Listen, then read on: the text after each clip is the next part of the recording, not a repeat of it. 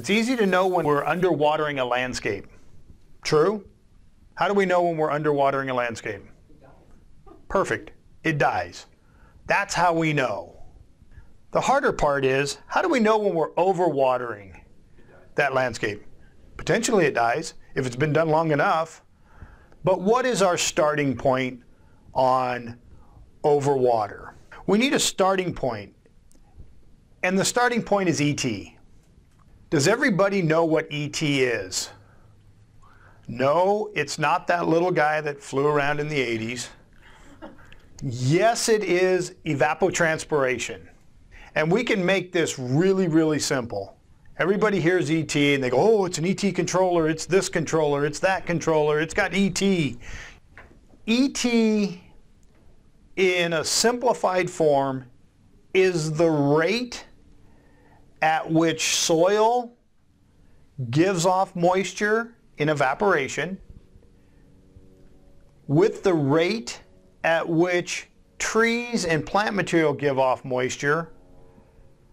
So you got evaporation and you got transpiration. You put the two together, you got evapotranspiration, ET. It's the rate at which soil and plant material gives off water to the atmosphere in a day, and it's measured in inches. It's just that simple. Don't make it any more than that.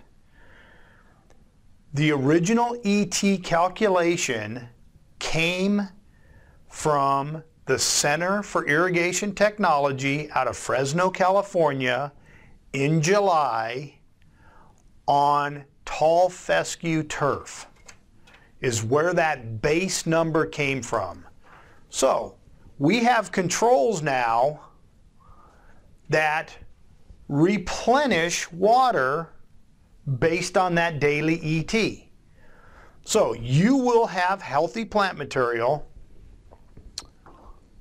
if you put back on that plant material exactly the amount of water that's given off to atmosphere every day. That doesn't mean 15 minutes every single day of the week. The savings comes in when that controller does this. And we're going to talk a little bit about that. Okay? So let's say today, bright sunny day outside. Okay? Bright sunny day, we've got a valve, it's got plant material on it, and for this past 24 hours on this valve, that plant used 0.3 of an inch of water in evaporation. Okay? The sprinkler head on those zones have a precip rate, that's the amount of water that comes out of that sprinkler head that gets down into the turf, of 1.8 inches per hour. Okay? What is the adjusted ET runtime for that station? You take the 1.8 inches, that's a given, we know that, that's the rate of the heads. You divide it by the 0.3, that's the water that's coming off of the plant in evaporation. That equals 6. Well, now you got to divide that 6 into 60 minutes, because that's how many are in an hour. It's measured in inches per hour. That gives us a 10-minute run time. We know for a fact, because of the way the system's installed, that we've got 15 gallons a minute coming through that system. Well, that 15 gallons a minute times 10 minutes, you got 150 gallons of water used today. Okay? Tomorrow, exactly the same system. Past 24 hours, the evaporation on that same system, instead of being 0.3, is now 0.18. That zone hasn't changed, so it's going to put down water at 1.8 inches per hour.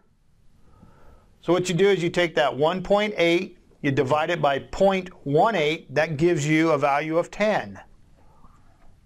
You divide that 10 into your 60 minutes, and now you've got a 6-minute run time instead of that 10-minute run time.